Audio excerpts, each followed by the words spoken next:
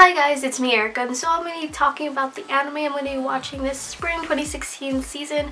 And by the time this video goes up, I think most of the winter animes will have finished already. And the reason I'm sharing the animes I'll be watching and some of their synopsis is because then if something exceeds my expectation this season, then I have some people to fangirl with. Side note, a lot of the animes I'm going to be watching this season are like two extremes of just like comedy, like nonsensical kind of animes that just feel good, and then the kind of grittier, darker animes.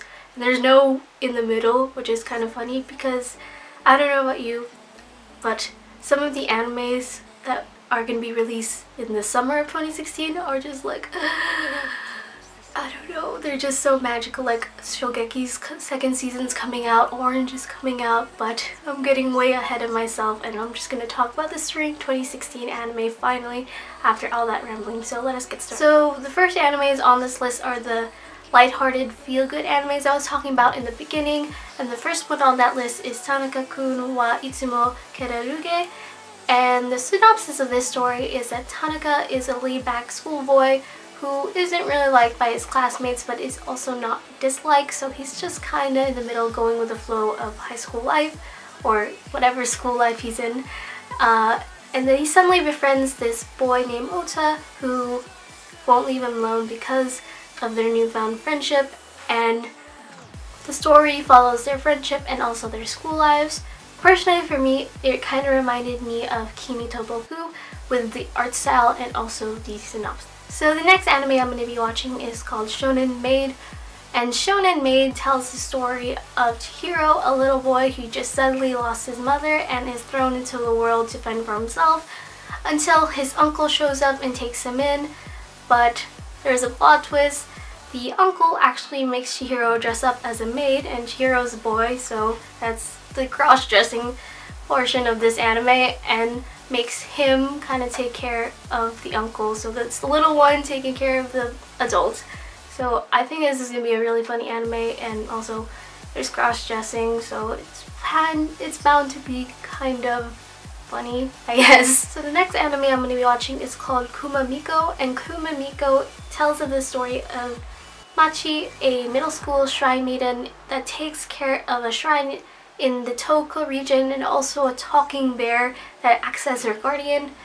And Machi is actually going to be attending school down in the city, and because she's in such a secluded place, she doesn't really know how to act in a city filled with people, I guess. And Natsu, who is the bear that she takes care of, is going to set up trials for her to get ready for that city life. So the last anime in that kind of light-hearted, good feeling kind of list is actually one of the animes I'm kind of excited for because I've heard good stuff about it, is Sakamoto Desu Ka.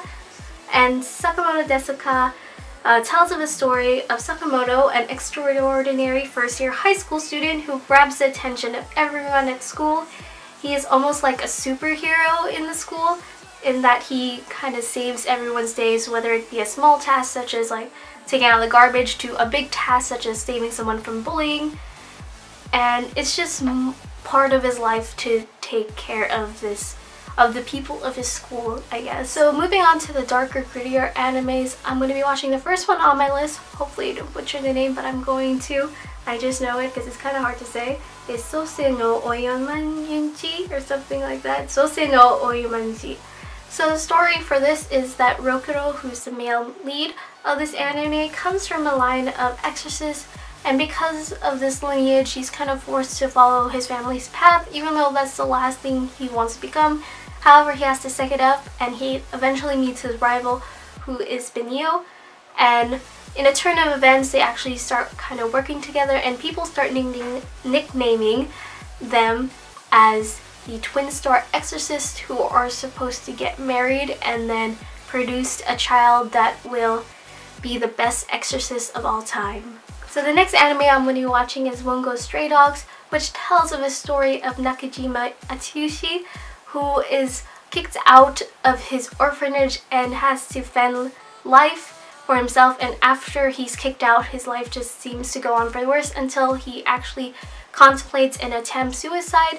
until he's saved by Danzai Osamu, who is actually part of this special elite agency, detective agency, who has supernatural powers and takes on cases that the police and military can't handle. So Nakajima is actually taken in by this agency to help with a case. However, as time goes on, they find out he has a deeper connection with the agency. So the last anime I'm going to be watching is Kisniver, and I know a lot of people are hyped up for this anime because I think the creators of Kill la Kill are doing this anime too. I'm not sure about that, so don't quote me on that, but a lot of people are interested in this anime, and when I read the synopsis, I was just like, whoa, that actually sounds really nice. So getting to the point. So the synopsis of the story is that the Kizuna system helps connect people of different personalities and different races to each other to have a better understanding of one another. So it does this by sharing wounds, so basically sharing your problems, like whatever my problem is, someone else will share with me. So it helps people understand each other more and helps promote world peace. And the people that are chosen to be a part of these systems are called Kisnivers. And when a new Kisniver comes into the system, whatever their problems is will be divided among the other Kisnivers. And from that story, I was just, whoa, that was like really cool. So yeah, that is all the anime I'm going to be watching this season for now. If you guys have any recommendations that I didn't catch, or there's another anime coming in the season that I hear good stuff about, I'll probably pick it up and try it out.